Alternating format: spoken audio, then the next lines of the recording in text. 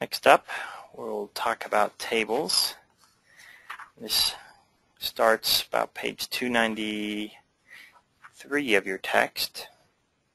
Here we see a very simple table with some basic formatting having been applied, and there's different parts here that some folks are aware of, others aren't. At the top here we have a caption, and we saw a caption a moment ago with image.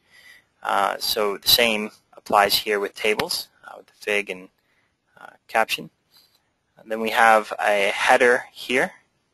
Down below the header we have a footer, and in between the two we have the body. Tables will always have this, and again it's the forgiving nature of browsers that's forced, or I should say allowed, developers to avoid some of these tags when they typically are needed and added for you even if you omit them. Here are the most common elements that developers use when working with tables. Use table to both start and end a table, and then you put a bunch of table rows inside the table, and within the table rows you put table heading or table data elements. This is a typical table that somebody would write.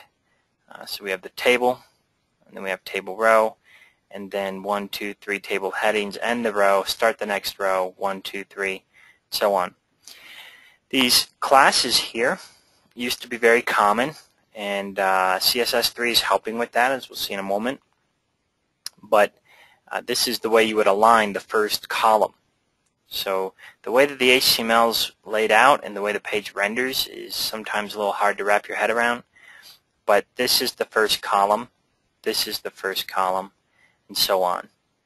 And then you get down here to the very end, they give this one the ID total, so this would be your footer basically, and again left aligned. You load that up into a browser. I'm sorry, this is the table with no formatting. Okay. Tables have some annoying things with them, going back to the early days of HTML and some weird defaults that someone decided upon. Starting with border collapse.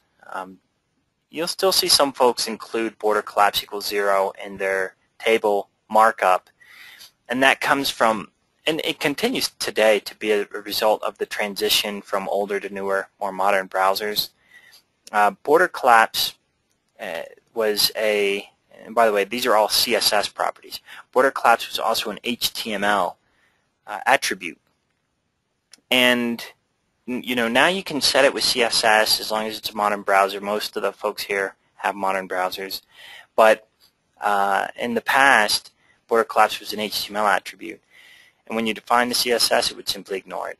So that's why you may see it in both places still. But what it really is, skip ahead a little bit, is this separation between cells. And for some reason, they chose a default of separate rather than collapse. Border spacing then defined the amount of space that you would find between the cells. And again, very annoying, these two attributes. So they're typically the first things that developers turn off. They switch border collapse to collapse, and don't have to worry about border spacing then. Padding allows you to add space between the cell contents and the outer edge. And then of course we have text align and vertical align, which we're familiar with. This is how the text will be inside the table data or table heading elements. Here's what some CSS, modern CSS would look like, styling up a table. Targeting the border, giving us just a thin line between cells. Border collapse, we want to make sure to collapse it so it doesn't look terrible. Targeting table heading and table data elements, setting border, again, this is the outside of the table all around the edge, this is the inside. Then we have padding, text align, and here's where we're targeting that left class and aligning the text to left.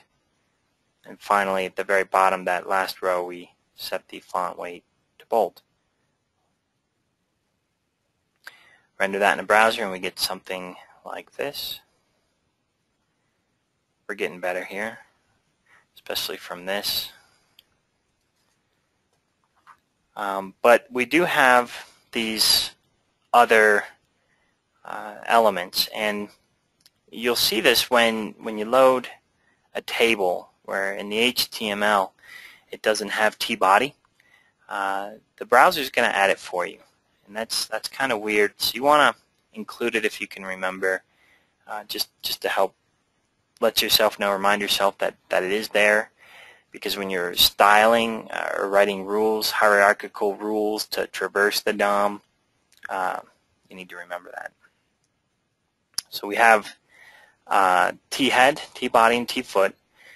And the way these usually work, right inside the table header, if the top is the table header, then you'll open that up, and there's usually a single row of all the t-heading elements, table heading elements. So you can throw that in there, then start your body and add as many rows as you want with table data elements. And finally, end your table with a footer.